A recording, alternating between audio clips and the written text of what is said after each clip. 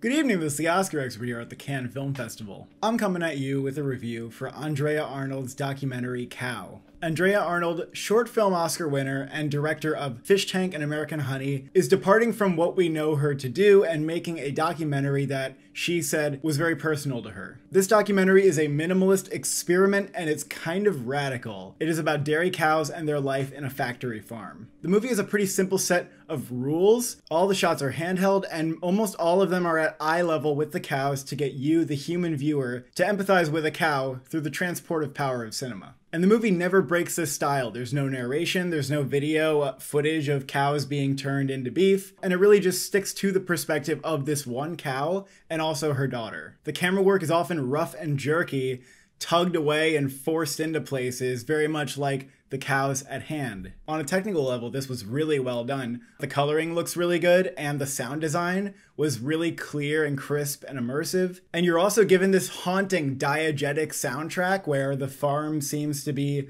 playing some pop music over the speakers, and it has all like this reverb and it's echoing all over the cold interior. A very strange quality that I think the sound designers definitely played into. There is human presence in the film, but it completely avoids adopting their perspective. You barely even get to make out people's faces. They're either cut off or blurry or at a distance, because again, the movie's really trying to just keep you in line with these cows. I wonder if the farm that let the crew film here would have even agreed to this movie if they knew that the final product was going to be like this. The cows live in a dark, dirty, cramped industrial space, and the main cow in the film gets impregnated again and again so that humans can suck her milk out of her with a machine. The milk is not intended for the cows that she gives birth to, no. The baby cows are taken away shortly after she gives birth to them, because they are, like all cows, commodities. These cows are essentially prisoners locked up against their will in a farm, and their reproductive system is abused for profit. And their emotions are abused as well. The cow is often in distressing situations, and as a viewer of this movie, you're just asked to try and empathize with the cow that is the subject of the film. Some people are probably gonna be bored and not see the value in it just because it's very different and it's very challenging. There were actually walkouts during this movie. It wasn't the majority of people, but there were maybe a couple dozen people who left the theater and didn't come back. I think a lot of people are not going to be ready for what this movie has to offer. The movie is feeding you just the idea that cows could be a subject of a movie. The reality is that cows experience emotions just like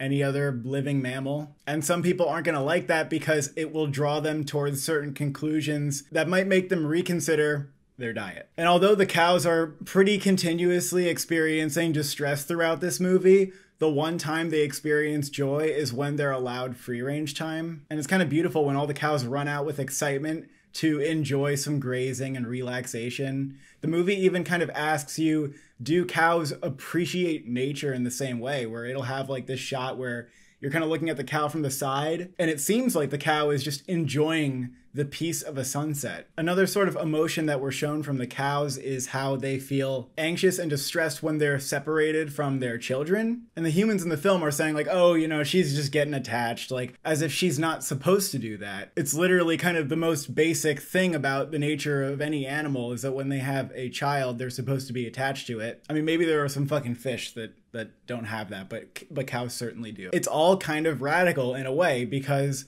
we're trained not to empathize with cows the same way we would with other humans or even cats and dogs. And if you watch this movie properly and actually kind of absorb the experience of this cow, you might come out questioning if you should be eating dairy or milk. And I can tell a lot of you are already like, so you're telling me that you're recommending me watch a movie that's gonna make me feel bad about eating ice cream? And look, I don't actually think that this movie is gonna turn anyone vegan instantly necessarily, but it might plant a seed in your head, or it might give you the idea, and you can choose to ignore it if you want to. I mean, the movie is just what you project on it after all. But just because the movie is questioning something that is fundamental to your daily life or the culture surrounding you doesn't mean that you should back away from the movie or be afraid of it. I think that that's actually something that should make you want to run towards the movie. That's what cinema's for, is it not? Just for challenging you, giving you new experiences that challenge your worldview. I mean, the ideas and the truths in this movie are really, really basic at the end of the day. Like the fact that cows